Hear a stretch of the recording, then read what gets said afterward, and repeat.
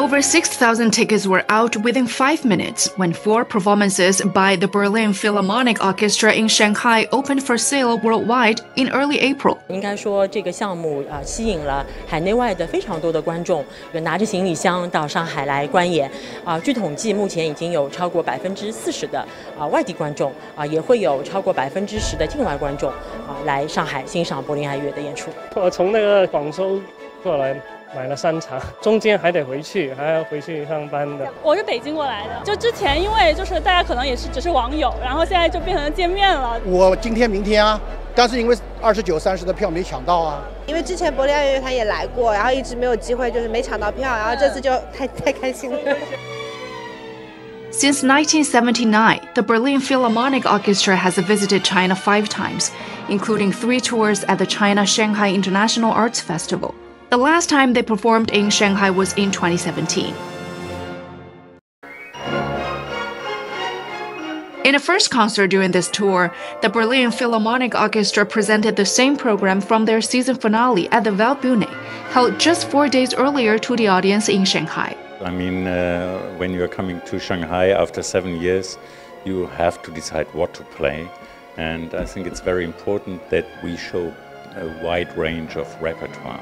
So we are playing core repertoire like Strauss Heldenleben, but also niche repertoire which we just played in a big open air concert in the Waldbühne. So you will see from French music to German music to Beethoven, Prokofiev, you have everything. Shanghai is the orchestra's only stop in China. Featuring nearly 120 top musicians, it includes 4 symphony concerts, 7 chamber music performances, and a series of engaging activities in arts education, including open rehearsals, master classes, and lectures. The orchestra also visited university campuses, local communities, and cultural landmarks across Shanghai. 在近10天的演出活动过程当中，可能会有3万名市民那么会近距离的跟柏林爱乐乐团来见面。从这个项目的规模，包括到上海驻演的时长，以及覆盖的人群，应该说都创下了一个纪录。